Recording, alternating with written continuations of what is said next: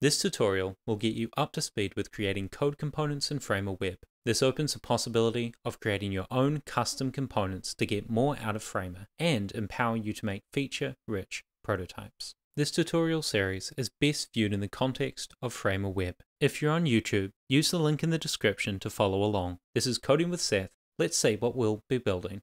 Throughout the series, we'll be building out some screens you might see in a mobile banking app. We'll start with a LineItem, which will get you comfortable with styling components and will build the foundation for creating more reusable and flexible components. With your first component out of the way, I'll guide you through creating a bar chart.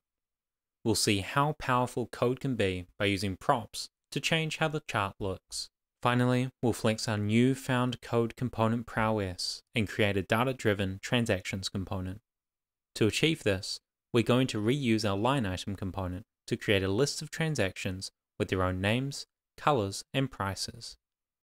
Let's dive in and see how we can get set up for writing a code component. When creating a new project, you'll notice there is no mention of code anywhere. By default, Framer Web will only show code if we are already working with code components or overrides. Let's create our first component by going to the main menu, navigating down to code, and then we'll create our first code component. We'll call it LineItem. We'll explore code overrides later in the series. Click Create and you'll be greeted with a code editor, showing the default template for our new component. You can get a good idea of how code components work by taking a look at this template. You'll notice a link to the Framer documentation. If you're ever unsure of how some of the default components work, then I suggest taking a look at this documentation. It's an invaluable resource for getting started with Framer. Framer makes use of React for code components, and we'll be writing these in TypeScript. Let's clear this out and start from scratch. First, we're going to import React. Then, we'll create the function that will export the component itself. We can preview what this component looks like by clicking the preview at the top. Our preview shows an error. You'll see this if there is an error in the code or if we haven't saved the file yet. The LineItem will have three main parts.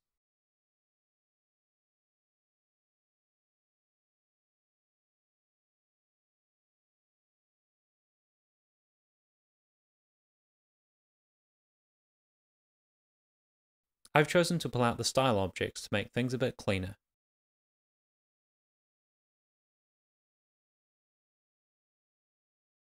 You should find LineItem in the template.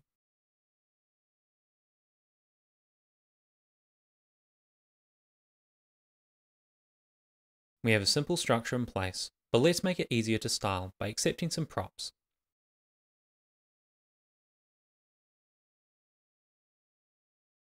This allows us to feed data into our new component. The LineItem function here takes a single argument called props. To avoid having to write props.iconColor, props.name, and props.price, we're using destructuring. This allows us to pull icon, name, color, and price directly out of props. We are using the spread operator here for icon style. We do this so we can change the background color dynamically given the prop that comes in. It spreads the properties of icon style into a new object, and then we set the background color to icon color. Default props are really useful when working with the preview. It allows us to have our props connected while still getting a feel for how the component looks. Now we know it's working. Let's work our way through styling our component.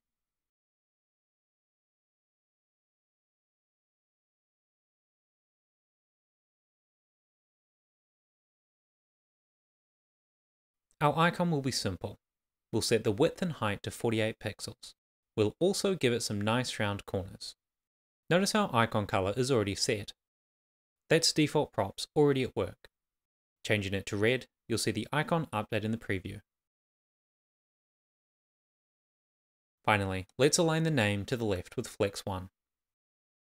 We'll give it some padding and bump up the font size.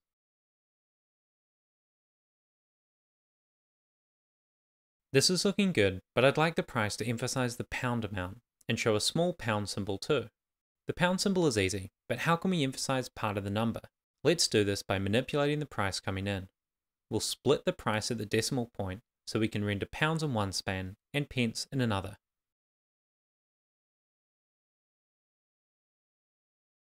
If we ever make a typo or get the syntax wrong, the preview shows an error and directs us to where the error has occurred.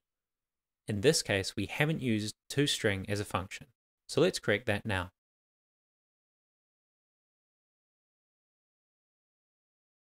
Then we can style these as we see fit. We're going to adjust the font size so we can emphasize the pound amount and de-emphasize the pence amount. It's looking good with our test data, but there's a small tweak we can make. What if our value was just 8? We still see the decimal point, but no 00. With this adjustment, our component is complete.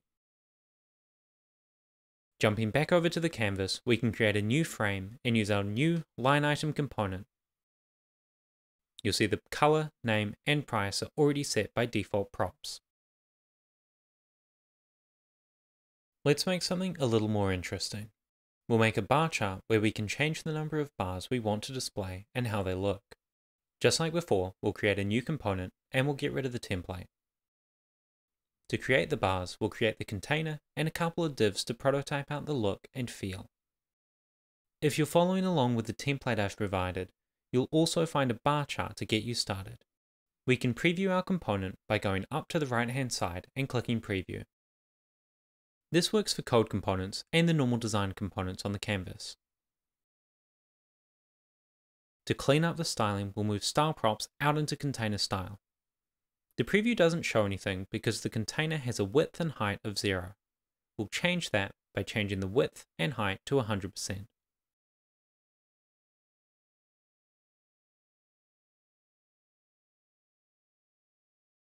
Let's continue styling our component.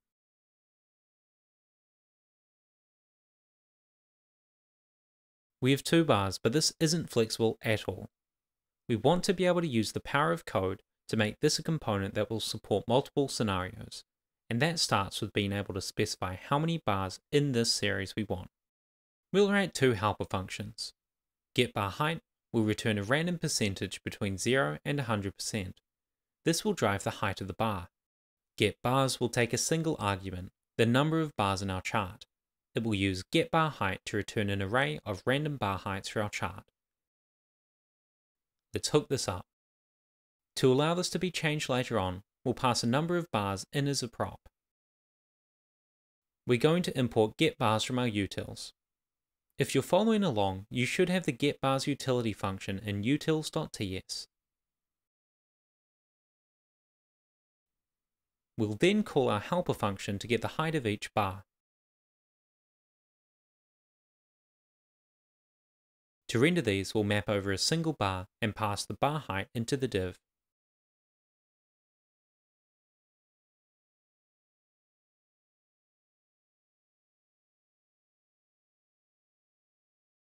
Thickness and color will give us more control over the aesthetic we're going for.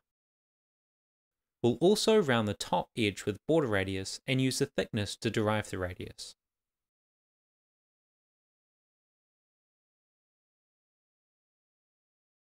We'll add the default props to see what the bar looks like so far.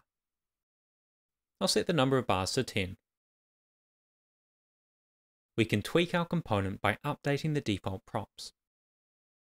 This gives us the flexibility to see what our bar chart would look like with a different thickness, a different color, or a different number of bars. You can also drag out the preview window to see how it responds to resizing. Let's add the bar chart to the canvas. We've created these code components. To use them in your designs, jump over to Layers and you'll see them listed in the Components panel. You can now drag them onto the canvas like any other design component. Finally, we'll use what we've learned to create a transactions component, which uses our line item and is driven by data. We'll create a new component just as before. This time, we'll call it transactions.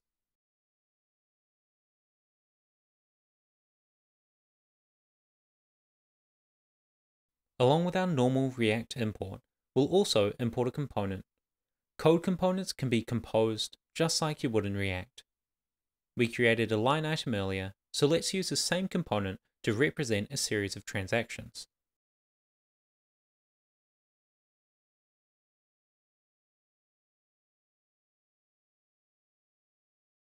We'll also create an array of data which will be rendered.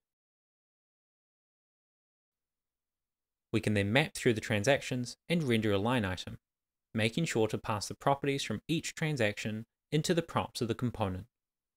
Name, price, and icon color are props we accept for the line item.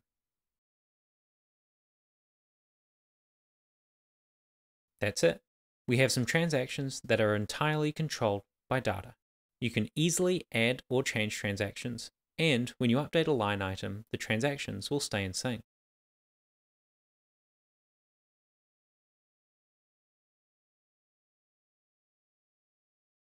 This concludes the first part of the introduction to code components in Framer Web. We've covered creating code components from scratch, simple layout and styling, using props to make your components more flexible, using default props to view how components will look, and finally, tying it all together by reusing code components to create a data-driven transactions component. Thanks for watching. In the next video, Components for the Rest of Us with Property Controls, we'll see how we can create code components to use them outside of the code editor in Framer Web. Until next time, this has been Coding with Seth.